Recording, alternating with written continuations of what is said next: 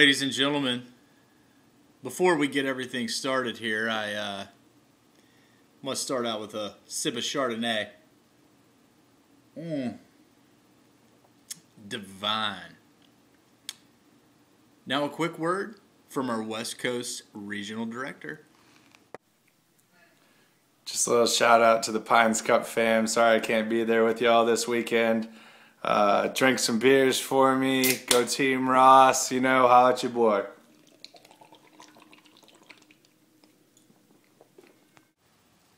Ladies and gentlemen, the Pines Cup News Show has begun. Happy New Year to you all. I sure hope everyone had a great holiday season. Merry Christmas, you know, and a Happy New Year, of course. But anyways, let's get down to the gritty. We have the Founding Fathers Winter Invitational 2014 on the agenda this weekend.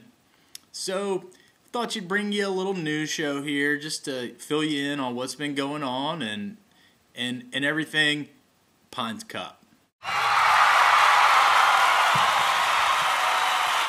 The first thing on the agenda this evening in the Pines Cup Weekly News Show is our first ever lifetime ban from the Pines Cup. Unfortunately, folks, we had the Founding Fathers Invitational set up, and we actually had some disciplinary action that became prominent, and you know the executive committee swept in, handled it very discreetly. They did a very good job in keeping this out of the media, but we felt very compelled to bring you this story this week, as it is very important to make sure that people know, you know, when you mess with the Pines Cup, you know, you're messing with history, you know, you're messing with greatness, and, I mean, you're messing with tradition. And, you know, Donald doesn't like that. No, nobody likes it. Nobody likes it. And so, with that said, we had to issue a lifetime ban to this man, coming on your screen right now, Mr. Wes Schwank. And here's a picture of Wes, courtesy of Facebook.com. But you know, it's not like he hasn't been told before not to mess with the Pines Cup. Here you can see myself, yours truly, telling him, don't mess around with this guy. It's a pretty big deal, and apparently, you know, he didn't take it that way. And, you know, now he's got the monkey on his back here, folks, and I'm just not sure how he's going to get rid of that, because he needs a unanimous vote to lift his lifetime ban from the executive committee, and I'll be honest with you guys, I just don't see it happening. Wow. You know, it's a sad story, folks, and you know, it only gets better, but you know, back to the West thing, it's just disappointing, you know, a lot of effort, a lot of time, a lot of money, a lot of resources. They go into these Pines Cup sanctioned events, and, you know, to mess around and do things like Mr. Schwank has done, you know, which we won't mention what happened, and you know, it's like I said, the executive committee handled this secretively. They did a great job, I think, you know, in dealing with one of their first ever, you know, standing in the face of adversity here. I think they did a great job. I'd like to commend Leighton Schwab and Will Carpenter, number one, for stepping up and just taking the reins on this and making sure that the right thing was done. And I do feel like the lifetime ban is the right thing. He's got a 12-month probation on all Pines Cup sanctioned events, non-Pines Cup. You know, obviously the lifetime ban on that.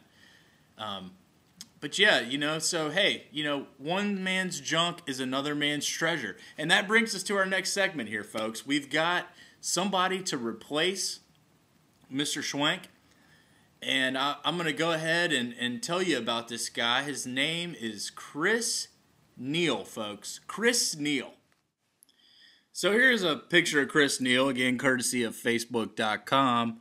As you can tell, he quite resembles Walker, Texas Ranger, and I mean, that is something that's been known to go on. That, and he also loves playing Virtua Cop on Sega Saturn. Here's another picture of him with his Pledge Brothers back in college, again, courtesy of Facebook.com. So, you know, Chris brews his own beer. He's an avid golfer. And he also, as you'll see right here, he's a big fan of one-arm push-ups, especially while smoking cigars. So we'll think he'll be a good addition to the field.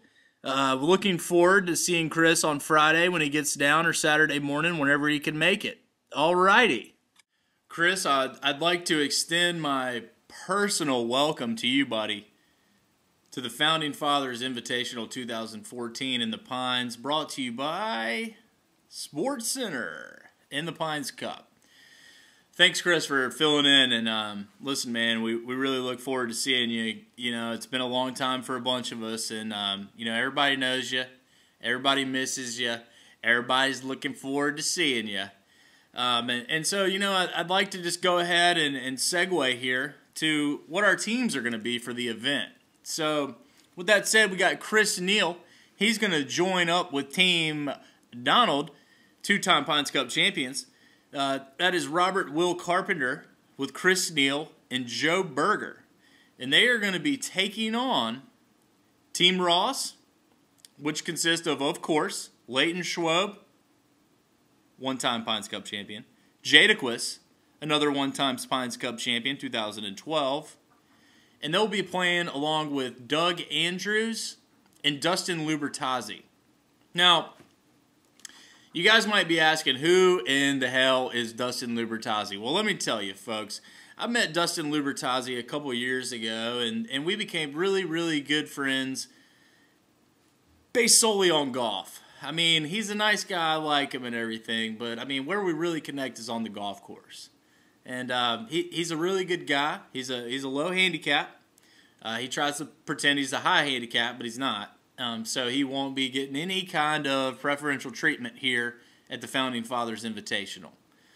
You know, we're really happy that we've got one of our members, Leighton Schwab, to hook us up with the tee times this weekend. So just so you know, we do have the first two tee times of the day at CCNC, 8 o'clock and 8:10 a.m.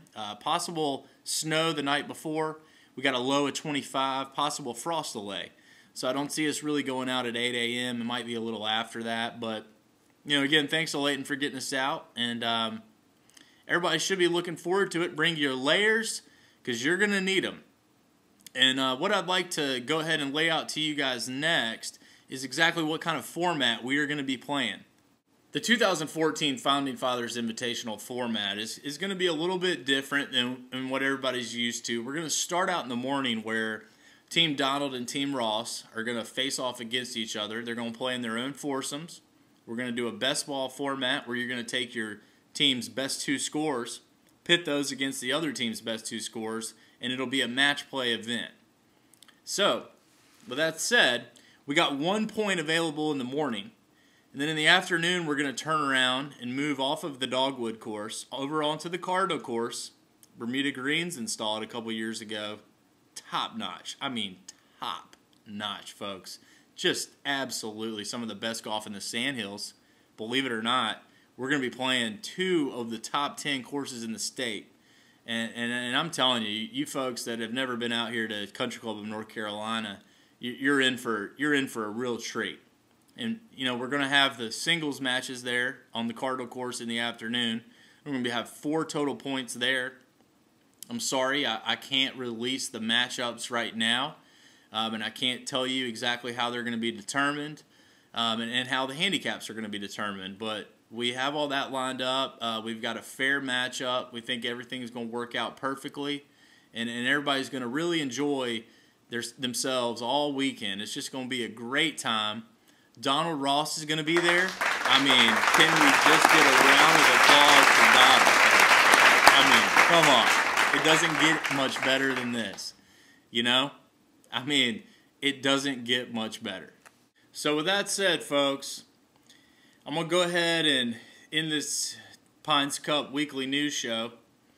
We're really proud to bring you this a couple times a year whenever we get the chance, and looking forward to seeing everybody this weekend at CCNC and over at Pine Needles. Just in case everybody was wondering, the plan is we're going to try to meet up at Pine Needles Lodge and Bar on Friday when you arrive. Just go ahead and head on up that way. We'll have dinner up there, a few drinks before we head back to the house that we have and get the party started. It looks like we're going to get a little, maybe 30 to an hour extra sleep time. So Enjoy yourselves and don't hold back. Especially you, Mr. Andrews.